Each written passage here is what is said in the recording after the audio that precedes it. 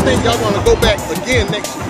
We're getting a lot of good new players. I think we got a chance to get back. Yes, sir. Because I think they have a great coach. So he always good with X and O's. We have a young point guard in Jeremy Underwood. He's ready to lead the troops to victory. We're gonna lead them. We're gonna show them what it takes, you know, to get back to where we were, and hopefully they follow. It's possible for them to make it back to the championship. Definitely.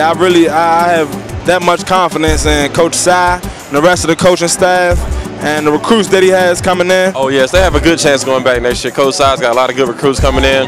They got a good leader in Jeremy Underwood at the point guard.